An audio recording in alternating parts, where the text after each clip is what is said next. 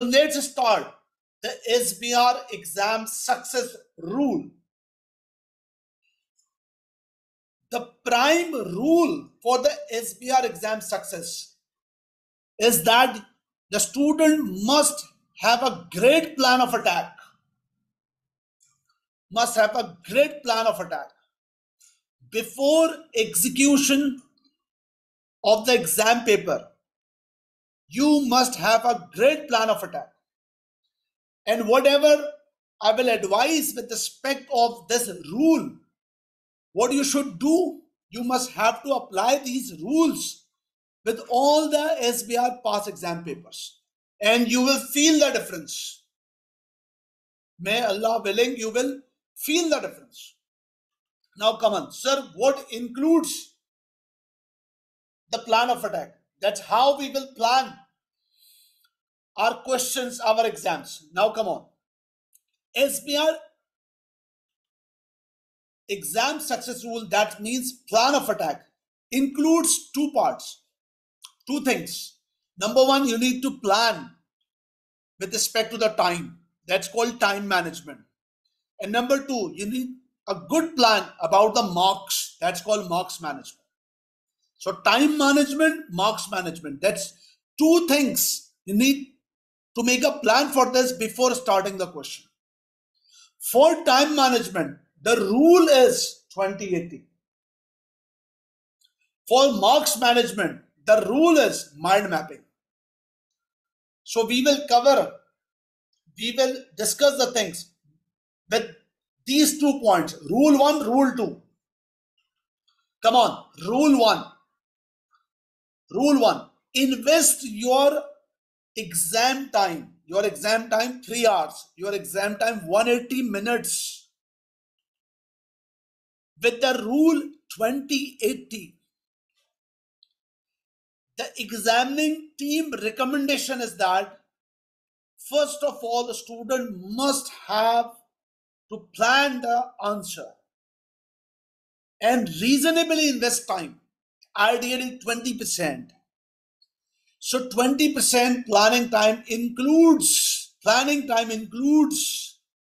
your mind, your brain works for 20%. Number one, reading. You know, reading is an art. And how to learn that reading is an art, we will cover this thing. Number two, understanding. Read the question, understanding the requirement very carefully. Understanding the requirement, what examiner expect from you. And compose your mind. Compose. Your mind must be very much focused, not scattered. Read, understand, compose your mind. First, you must show that I've invested reasonable time, that's 20%, and read the question carefully, understand the requirement according to the examiner expectation, compose the mind, then start investment time for drafting and assembling your answer, ideally the 80%. Students, I strongly suggest whatever advice I'm providing here, you have to invest your time. You have to invest your time with your practice questions of the SBR from September 18 onwards.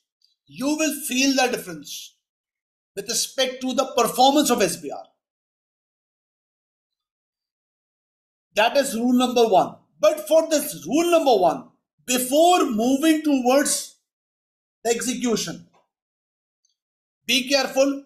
You have invested carefully 20% for the 80% execution.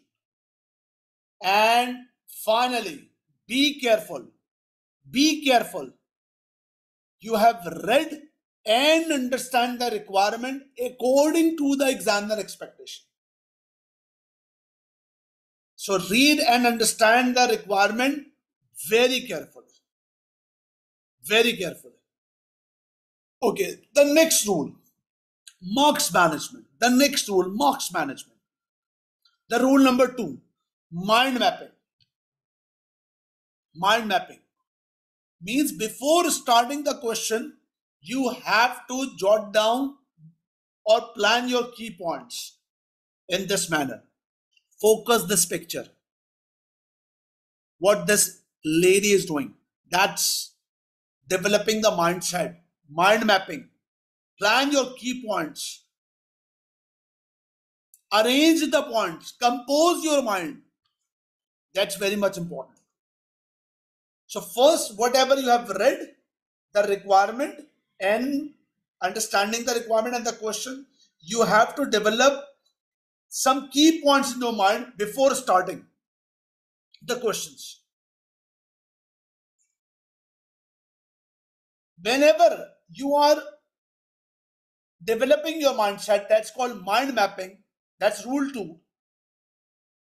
The support you required here, that's called drafting rules. Drafting rules. Sir, what is the meaning of this drafting rules? Drafting rules. With SBR exams, based on past paper analysis, examiner normally ask 2 type of drafting things. Number 1, drafting technique number 1. The first thing, if examiner asking about, if the question about knowledge application. So here, you just recall the SBR syllabus content. There are 5 syllabus content of SBR. All accounting standards, IAS, IFRS, including group accounts. Number 2, ethics. Number 3, current developments. Number 4, conceptual framework. Number 5, performance measurement. So 5 areas of syllabus. 5 areas. So examiner asking any syllabus area. For example, accounting standard. Let's say IAS 36. The case about IAS 36, knowledge and application. Impairment aspects. All these things. If the question about knowledge and application, the rule is K plus A. K plus A. KA. That's number 1. Let's suppose IAS 36. You just start writing about your knowledge or concept. For example, IAS 36, if examiner asking about ethics, just start writing about ethics or any other area of syllabus. Number 2, first, initially you refer the knowledge. Number 2, apply the knowledge. Means apply that knowledge with respect to the case study. Refer the name of the case and apply your knowledge. Connect the case. Connect knowledge with the case. So this is K plus A. But very important point here. Whenever you are writing the knowledge, 2 things bear in your mind. You can use your own wordings. It's not necessary. It's not compulsory that you have to write exactly the accounting standard wordings. For example, if you are drafting IAS 36 impairment aspects, you can use own words. Not necessarily exactly use the accounting standard words. Same thing apply for other areas of the syllabus as well. Number 2, if the question about accounting standard, for example, IAS 36 name is IAS 36 impairment of asset. So for writing, you just mention the name IAS 36. If you're performing for IFRS 9, just mention IFRS 9. Don't mention the complete name, financial instrument and all these things. Just mention the number. Even if you are not recalling exactly the number, you just mention according to the accounting standard. So first, the knowledge, and then second point, application. For application, I strongly suggest for application, Just get rid this fear. If I am going to apply or connect with the case, something become wrong. No worries. Just apply, just connect with the case and do practice as much as possible. And with the examination, at the point of application, you must be fearless. Just get rid from the fear and do your best with the application. Examiner never expecting the accuracy of the application.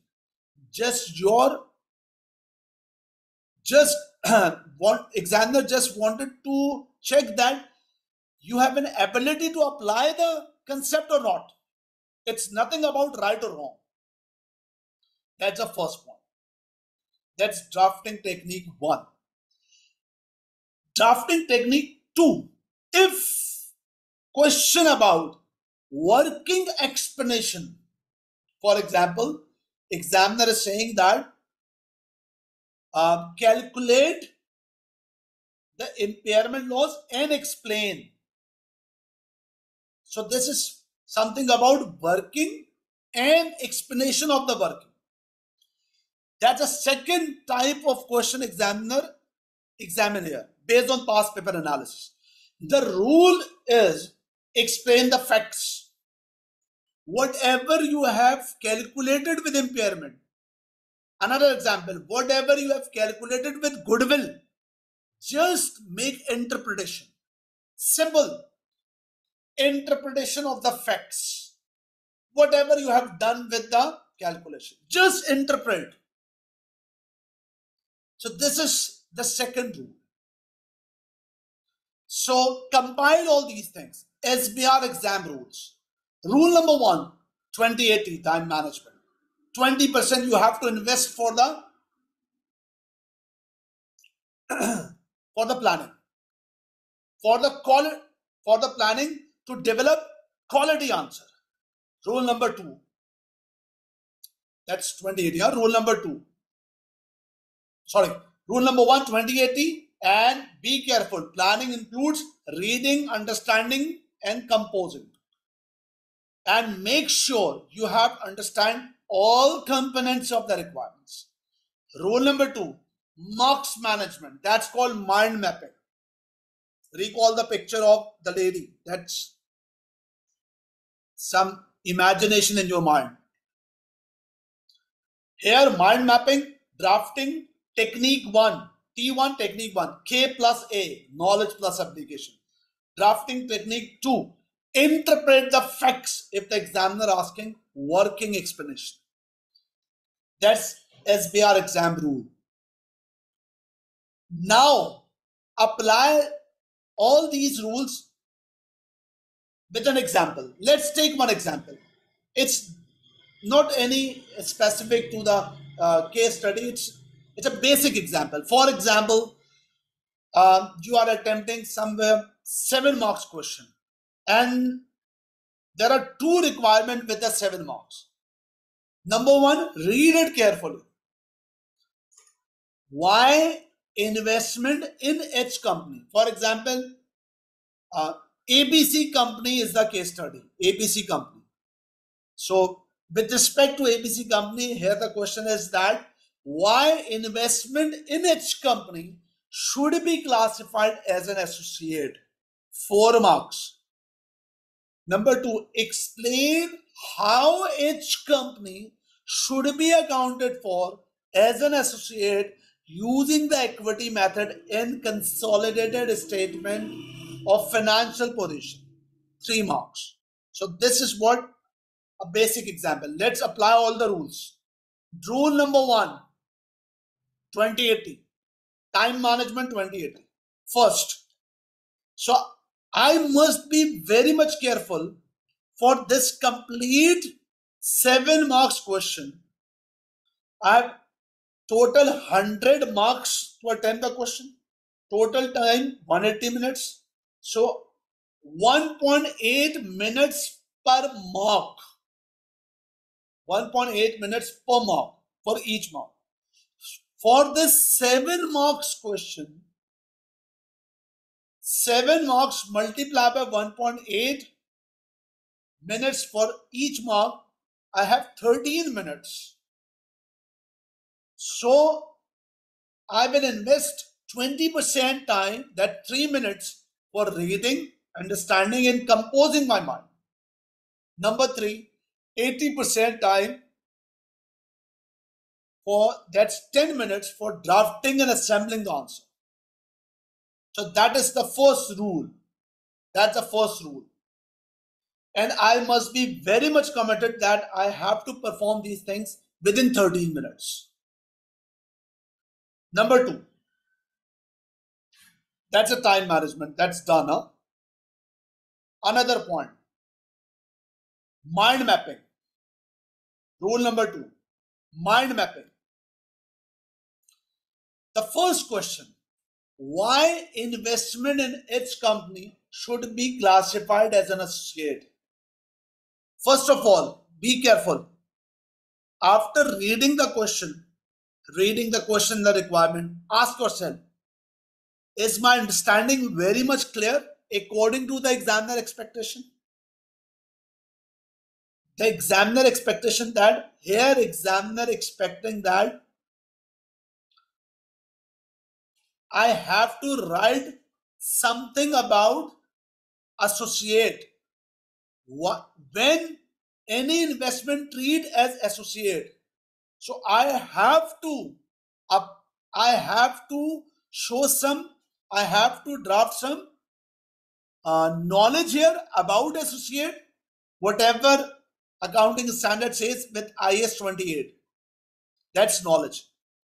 And also need to apply with the case that the accounting standard investment associates criteria meets or not. So that's the question about knowledge and application. Knowledge and application. So that's what understanding of the requirement. Very clear. And develop your mind. Here, knowledge application. Develop your mind. How to develop your mind? I will jot down the points. First, I will make a basic draft about the knowledge. That make a reference of IS 28 SI, that's significant influence. With my own wording, I will mention that if investment in equity in each company and the investor become able to participate for the operating and financing decisions, that reflect the significant influence. And we can treat or we can account for the investment in each company as investment in associate with my own wordings. Ideally, mention IS 28, investment in associate and joint venture. You don't need to mention the complete name. You just refer IS 28. Even not recalling the name IS 28, just mention according to the accounting standard. And drafting with your own wordings about the knowledge. Then, that's the point. First, extract IFRS or IAS, that's associate, own wordings. In case of IAS or IFRS, just mention IS 28. Number 2, application. Connect the knowledge with the case. That's called application of IS 28. And conclude that is this a case that a company should account for as associate, yes or no? So that is what the drafting rule 1. Next point, the drafting technique 2. Another 3 marks question. Explain how each company should account it for associate using equity method in consolidated statement of financial position.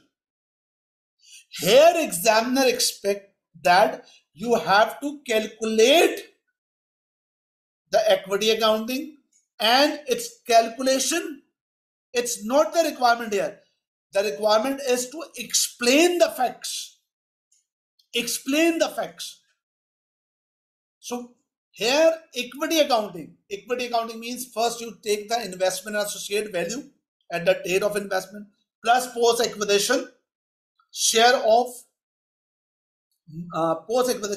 movement in net assets, including profit and OCI of associate, and make other adjustment like impairment and the other intra investment or intra group transactions. So this is what about the format normally you do.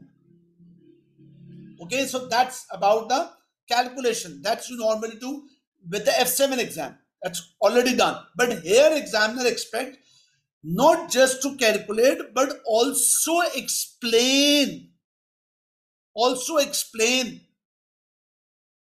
So here the rule is explain the facts.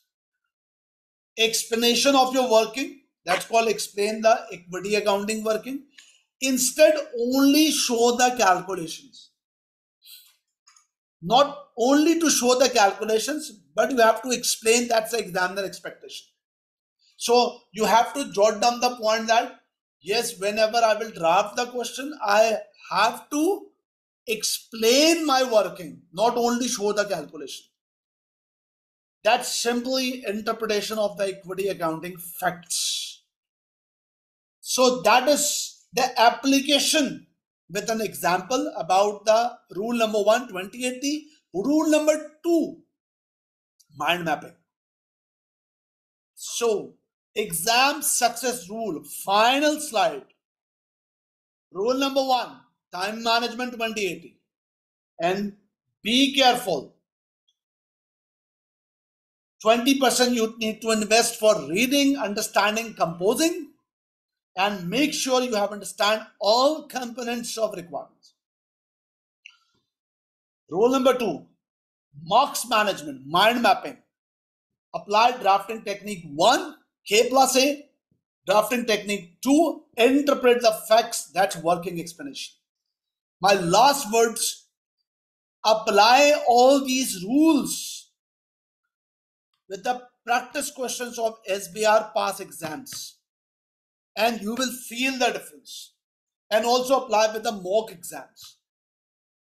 If you do your practice in this pathway, you will be able to get success of SBR exam. I can assure you, as a human being, I cannot guarantee you. May Allah, may God definitely provide you success. But I can assure you based on my past experience that if you do that, you will be able to, you will not just able to get 50, but even to get distinctions. Thank you very much. Take care a lot and wait for the another video. Assalamu alaikum.